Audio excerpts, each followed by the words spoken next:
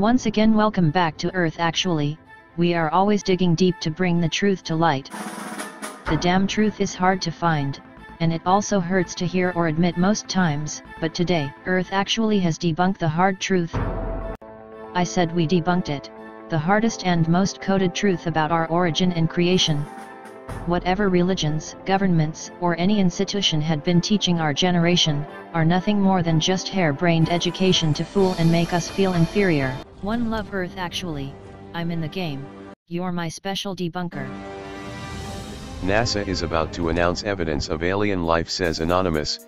Here's the entire truth. Recently, the Hackers Network Anonymous made headlines and grabbed viewers' attention as they claimed that NASA is on the verge to announce evidence of alien life. Isn't this statement way too bold and scary to handle? Are you guys excited or scared? Wait a minute please, let us break this news now that the Anonymous does not have any proper new evidence to break this extraordinary news. Apparently, there is a latest video wherein Thomas Zurbuchen, at a US government heard back in April, said that the announcement centers around a Kepler Space Telescope's latest discovery of 219 new planet candidates outside our solar system, as well as comments made by Associate Administrator of NASA's Science Mission Directorate. Taking into account all the different activities and missions that are specifically searching for evidence of alien life, we are on the verge of making one of the most profound and unprecedented discoveries in history, said Zurbuchen during his recent congressional hearing in the Committee on Advances in the Search for Life on April 26. Well, Zurbuchen was quite excited about the Kepler's announcement, which he made last week, and tweeted saying, "Wow, 219 potential new planets. Data at NASA Kepler shows us that most stars are home to at least one planet. Are we alone?" Zurbuchen asked. The TRAPPIST-1 system is just 39 light-years away, and its discovery tells us that there is plenty of planet-making material in our little corner of the solar system, indicating that finding Earth-like planets may actually be closer to us than we originally thought.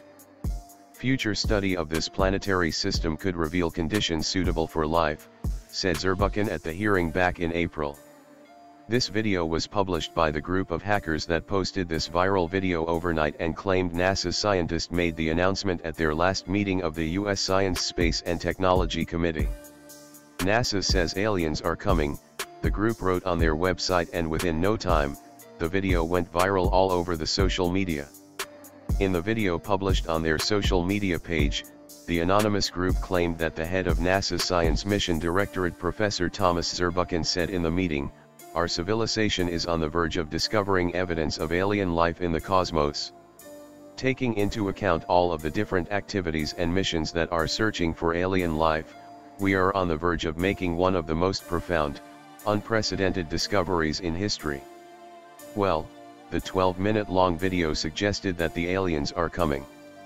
The video within its 4 days of publication had almost 800,000 views, but the link to the hacking collective is not verified yet. In the video, we can see UFO sightings as evidence to their comments, and they look scary. This carefully measured catalog is the foundation for directly answering one of the astronomy's most compelling questions: how many Earth-like planets are there within our galaxy, said Kepler research scientist Susan Thompson.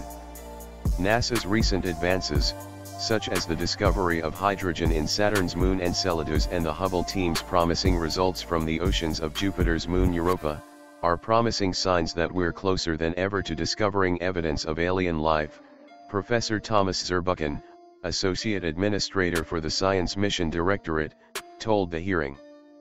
"Like you all know, we are here to debunk the truth.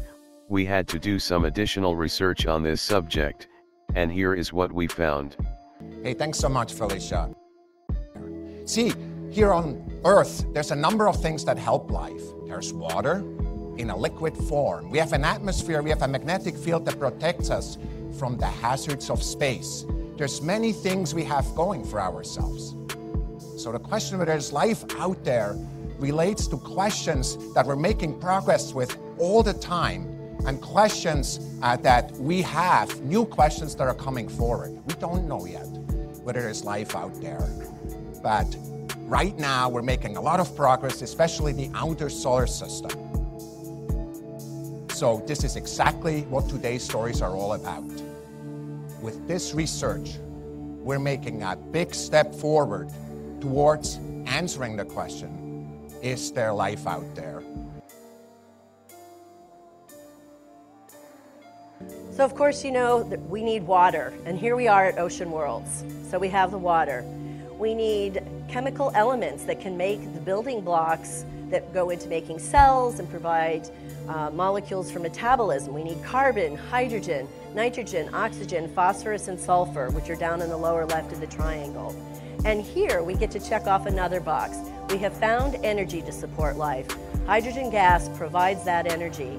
Now all we need is to see if Enceladus had enough time, or any of the other systems in the Saturnian or Jovian worlds had enough time to evolve life and have life make its imprint on its ocean. So now we have another observation that kind of connects the worlds and is related. I'm going to tell you about this. Europa is one of the 4 major moons of Jupiter. It's about the same size as our own moon, but it looks very different. It's got a smooth, bright, white surface covered in these dark cracks and red patches. The reason for that, and what makes Europa so incredibly interesting, is that it's thought to be engulfed by a global ocean under a thick crust of ice. In fact, it's got twice as much ocean as planet Earth.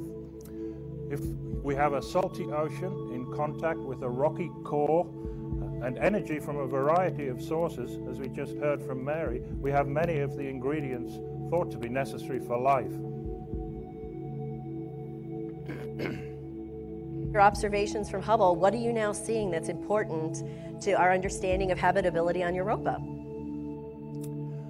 In 2014, we used the Hubble and detected evidence of what are probably water vapor plumes emerging from the surface of Europa. That's important because it could be giving us access to subsurface liquid water without having to drill through miles of ice.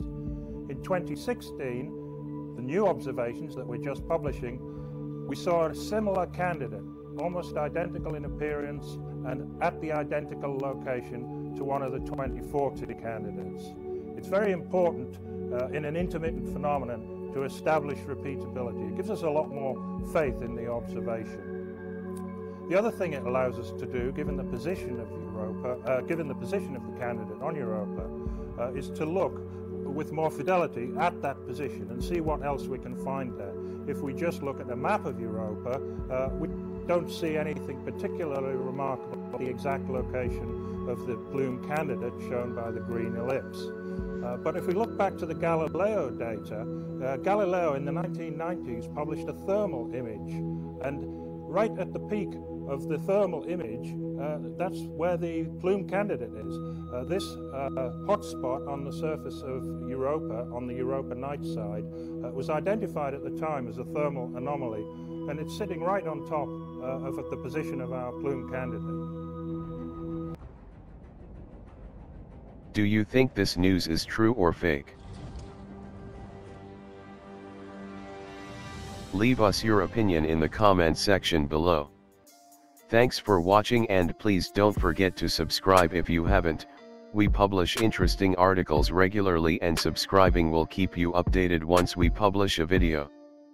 Hey, special thanks for being a part of this great generation. One love keeps us together as one.